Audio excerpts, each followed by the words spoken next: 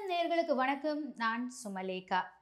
மின்சார சட்ட திருத்த மசோதா 2022. இந்த மசோதா நேத்து நாடாளுமன்ற மக்களவையில தாக்கல் செய்யப்பட்டது. இந்த மசோதாவை பல்வேறு எதிர்க்கட்சிகளும் எதிர்த்துட்டு இருக்காங்க. மத்திய அரசு ஆனா விடாப்பிடியா எல்லா எதிர்ப்புகளையும் மீறி அந்த மசோதாவை நேத்து தாக்கல் செஞ்சிருக்காங்க. இந்த மசோதால என்னென்ன திருத்தங்கள்லாம் கொண்டு வந்திருக்காங்க மத்திய அரசு? அது மட்டும் இல்லாம மாநிலங்களுக்கு எந்த மாதிரியான பாதிப்புகள் இருக்கு இந்த மசோதாவால? முக்கியமா தமிழகத்துக்கு என்ன மாதிரியான பாதிப்புகள் இருக்கு? அத பத்தி தான் நாம இந்த வீடியோல பார்க்க போறோம். வாங்க வீடியோக்குள்ள போகலாம்.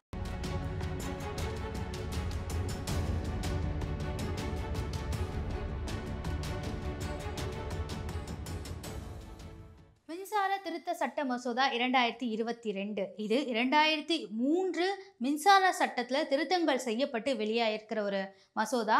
இந்த மசோதாவை கடந்த 2020லயே மக்கள் கருத்துக்காக மத்திய அரசு வந்து வெளியிட்டிருந்தாங்க. ஆனா அந்த நேரத்துல கொரோனா ரொம்ப பெரிய ஒரு விஷயமா இருந்ததால நாம் அந்த இந்த மசோதாவை பற்றி பேசவே இல்லை. இந்த நிலையில் இப்போ மழைக்கால கூட்டத்தொடர் நாடாளுமன்ற மக்களவையில் நடந்துட்டுருக்கு. இந்த சமயத்தை பயன்படுத்தி இந்த திருத்த சட்டத்தை மசோதாவை வந்து மக்களவையில் தாக்கல் செஞ்சுருக்காங்க. இதை வந்துட்டு மத்திய மின்சாரத்துறை அமைச்சர் ஆர்.கே. சிங் தான் வந்து தாக்கல் செஞ்சுருக்காரு. இது கூட்டாட்சி தத்துவத்திற்கு எதிரான ஒரு மசோதா அப்படின்னு எதிர்க்கட்சிகள்லாம் போராடிட்டு வராங்க. உண்மையிலேயே இந்த மசோதாவில் என்ன சொல்லப்படுதுன்னு பார்த்தீங்கன்னா, மாநிலங்களில் மின்வாரியங்கள் இருக்குல்ல, அந்த மின்வாரியங்கள்லாம் இல்லாமல் மத்திய மின்சார ஒழுங்குமுறை ஆணையம் வந்து உருவாக்கப்படும். இதுதான் ஆல் ஓவர் கண்ட்ரோலாகவும் இருக்கும். இதுக்கு மேலே மின்வாரியங்கள்லாம் வந்துட்டு, அதாவது தமிழ்நாடு அரசுன்னு இருக்குன்னு வச்சுக்கோங்களேன், அதாவது தமிழ்நாடு மின்வாரியம் அப்படின்ற ஒரு கண்ட்ரோல் போட்டிருக்கோம். ஆனால் அது இப்போ வந்துட்டு செல்லுபடி ஆகாது. மத்திய ஒழுங்குமுறை ஆணையம் எதை வந்துட்டு ஃபிக்ஸ் பண்ணுறாங்களோ, எதை ரேட்டாக ஃபிக்ஸ் பண்ணுறாங்களோ, அவங்க என்ன டிசிஷன்ஸ் எடுக்கிறாங்களோ அதுதான் வந்துட்டு இந்தியா முழுக்கவே கடைபிடிக்கப்படும் அப்படின்ட்டு இந்த மசோதாவில் வந்துட்டு சொல்லப்படுது. அது மட்டும் இல்லாமல் மின் விநியோகத்தில் தனியார் நிறுவனங்களுக்கு வாய்ப்புகள் வழங்கப்பட இந்த ஒழுங்குமுறை ஆணையம் அமைக்கப்படுறதாகவும் இந்த மசோதா வந்துட்டு சொல்லுது. அது மட்டும் இல்லாமல் மாநில அரசு இந்த ஒழுங்குமுறை ஆணையம் சொல்கிறத கேட்கல அப்படின்னா ஒரு வித பெனல்ட்டி அமௌண்ட், ஒரு குறிப்பிட்ட அமௌண்ட் வந்து அபராதமாக வந்துட்டு விதிக்கப்படும். ஆனால் இந்த மசோதா படி 1 கோடி 1 லட்ச ரூபா வந்துட்டு அவங்களுக்கு அபராதம் விதிக்கப்படுது, ஒரு மாநிலத்துக்கு அபராதம் விதிக்கப்படுது அப்படின்னா இந்த மசோதா படி 1 கோடி ரூபாய், அதாவது 100 மடங்கு அபராதம் விதிக்கப்படும்னு இந்த மசோதா சொல்லுது. அது மட்டும் இல்லாமல் இப்போ நம்ம டெலிகாம் இணைய சேவை அதெல்லாம் இருக்குது, நம்ம யூஸ் பண்ணுறோம்ல. இப்போ ஒரு நிறுவனம் வந்துட்டு சேவை சரியாக வழங்கலை அப்படின்னா இன்னொரு நிறுவனத்தை நாடி போகிறோம். அதே மாதிரி மின் விநியோகத்துக்கும் நமக்கு ஒரு நிறுவனம் சரியாக வழங்கலை அப்படின்னா இன்னொரு நிறுவனம் கிட்ட நான் வந்துட்டு போயிட்டு அந்த மின்சாரத்தை வாங்கிக்கலாம் அப்படின்ற ஒரு விஷயத்தை இந்த மசோதா வந்து சொல்லுது. இந்த மசோதாவை பொறுத்த வரைக்கும் இலவச மானியங்கள், அதாவது இலவச மின்சாரங்கள் இருக்குல்ல, 100 யூனிட் வரைக்கும் இலவச மின்சாரம், நம்ம தமிழகத்தில் 100 யூனிட் வரைக்கும் இலவச மின்சாரம், டெல்லியில் 200 யூனிட் வரைக்கும் இலவச மின்சாரம், இப்படிலாம் நிறைய மாநிலங்களில் வந்துட்டு இலவச மின்சாரங்கள் வந்துட்டு வழங்கப்படுது. ஆனால் இந்த மசோதா வந்தால் அது எல்லாமே வந்துட்டு கட் செய்யப்பட்டு அந்த இலவச மானியங்கள் மக்களோட அக்கௌண்ட்டில் டைரெக்டாக போய் சேரும் அப்படின்னு இந்த மசோதா சொல்லுது. ஆனால் அந்த மானியங்கள் எப்போ வந்து சேரும்னா, நாம் அந்த எலக்ட்ரிசிட்டி பில்லை பே பண்ணிட்ட பிறகு தான் அந்த மானியங்கள் நம்மக்கிட்ட வந்து சேரும் அப்படின்றதையும் இந்த மசோதா வந்து தெளிவுபடுத்துது. இந்த திருத்த மசோதாப்படி மத்திய அரசுக்கே, மத்திய ஒழுங்குமுறை ஆணையத்துக்கே எல்லா விதமான பவரும் இருக்குது. மாநில அரசுக்கும் சரி, மாநில மின்வாரியத்துக்கும் சரி, மாநில ஒழுங்குமுறை ஆணையத்துக்கும் சரி, இது எதுக்குமே இனிமே பவர் இல்லை அப்படின்றது தான் இந்த மின்சார திருத்த சட்ட மசோதா வந்துட்டு சொல்லுது. இந்த மின்சார திருத்த சட்ட மசோதாவை வந்துட்டு எதுக்காக கொண்டு வந்தாங்க அப்படின்னா, அண்டை மாநிலங்கள்லாம் இருக்குல்ல, அண்டை மாநிலங்களுக்கு without permission of the government, state government, அதாவது மாநில அரசாங்கத்தோட பர்மிஷன் இல்லாமல் நீங்கள் வந்துட்டு ஒரு தனியார் நிறுவனம் அந்த கரண்ட்டை சப்ளை பண்ணணும்னு நினைக்கிது அப்படின்னா நீங்கள் தாராளமாக சப்ளை பண்ணலாம் அப்படின்ற ஒரு விஷயத்துக்காக இந்த மசோதாவை வந்துட்டு கொண்டு வந்திருக்கதா சொல்கிறாங்க.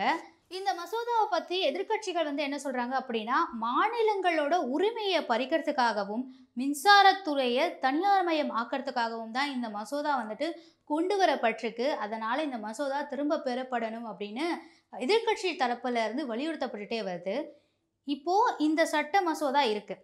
இதனால் தமிழகத்துக்கு என்ன மாதிரியான பாதிப்புகள்னு பார்த்தீங்கன்னா, அது எண்ணிலடங்கா பாதிப்புகளையே வந்துட்டு தருது. முக்கியமாக பார்த்தீங்கன்னா விவசாயிகளும் 100 யூனிட் அந்த இலவசம்னு சொல்கிறோம்ல, அந்த 100 யூனிட்டை அனுபவிக்கிற சாமானிய மக்களுக்கும் மிகப்பெரிய பாதிப்பை வந்துட்டு ஏற்படுத்தும் இந்த மசோதா. தமிழ்நாட்டை பொறுத்த வரைக்கும் மின் உற்பத்தி, மின் விநியோகம் இது ரெண்டுத்தையுமே உருவாக்குற நிறுவனங்கள் வந்துட்டு இங்கே இருக்குது. இந்த நிறுவனங்கள் இப்போ எல்லாமே தனியார் மயத்துக்கு வந்துட்டு போயிடும், தனியார் நிறுவனங்களாக மாற்றப்படும். அதனால் மாநில அரசு கொண்டு வர எந்த சட்டங்களும், மின்சார சட்டங்களும் செல்லுபடியாகாது. மத்திய அரசு என்ன சொல்லுதோ அதுதான் அந்த தனியார் நிறுவனங்கள் கேட்கும்.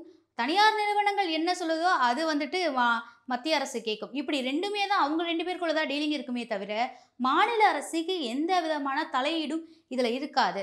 தமிழ்நாட்டில் விவசாயிகளுக்கு இலவச மின்சாரம், விசைத்தறி தொழிலாளர்களுக்கு 500 யூனிட்டு, குடிசை தொழிலுக்கு 100 யூனிட்டு, வீடுகளுக்கு 100 யூனிட்டு இப்படின்னு இலவசமாக மாநில அரசு கொடுத்துட்டு வராங்க. இதெல்லாம் எப்படி இலவசமாக கொடுக்குறாங்கன்னா கமர்ஷியல் கட்டணங்களை அதிகமாக வசூலித்து மானியங்களுக்கு ஏற்படுற இழப்பை ஈடு செய்கிறாங்க. ஆனால் இப்போ இந்த திருத்த சட்டம் மூலயமா கமர்ஷியல் கட்டணம் வேறாகவும் குடியிருப்பு கட்டணம் வேறாகவும் இருக்கும். அதனால் இது எல்லாத்தையுமே சேர்த்து ஒரு யூனிட்டுக்கு ஒரே விலை அப்படின்ற மாதிரி தான் இந்த சட்டம் வந்துட்டு நிர்ணயிக்கப்படுது. ஸோ இதுலேருந்து பார்த்தீங்கனாலே நல்லாவே தெரியுது, இந்த மின்சார திருத்த சட்ட மசோதா வந்தால் தனியார் நிறுவனங்களுக்கு தான் அதிகப்படியான உரிமைகள் வழங்கப்படும். தனியார் நிறுவனங்களுக்கு உரிமைகள் வழங்கப்பட்டால் இங்கே மாநில அரசுக்கு எந்த விதமான உரிமையும் இருக்காது. மாநில அரசால் பயன்பெறுற பல லட்ச மக்கள், பல கோடிக்கணக்கான மக்கள் வந்து இதில் பாதிக்கப்படுவாங்க. மத்திய அரசு கொண்டு வந்திருக்கிற இந்த மின்சார திருத்த சட்ட மசோதா பல கோடி சாமானிய மக்களை, ஏழை எளிய மக்களை வந்துட்டு பாதிக்கக்கூடிய வகையில் இருக்குது. இதை தான் வந்துட்டு எதிர்கட்சிகள் வந்துட்டு எதிர்த்துட்டு இருக்காங்களே தவிர அவங்களுக்கான லாபத்துக்காக அவங்க வந்து எதிர்க்கலை அப்படின்றது நல்லாவே தெரியுது. உடனே இந்த சட்டம், இந்த மசோதா திரும்ப பெற வேண்டும். இல்லைன்னா நாம் எல்லாருமே கடைசி வரைக்கும் தனியார்கிட்ட கையேந்தி நிற்க வேண்டிய ஒரு சூழல் தான் ஏற்படும். ஸோ இதே போல் இன்னொரு நிகழ்ச்சியில் உங்களை சந்திக்கிறேன். அதுவரை உங்களிடமிருந்து விடைபெறுவது சுமலேகா. நன்றி, வணக்கம். Are you a graduate? Can't find a job after completing a degree? You've come to the right place. If you are interested in data science, business analytics, and web development, we will make your dreams come true. The RISE Institute of Digital Sciences offers you 6 months online course with 100% employment guidance. Data science with IABAC certification, tutored by quality professors. Easy EMI option available. For more details, visit www.trids.in or call us at 91500 60033 89398 55001.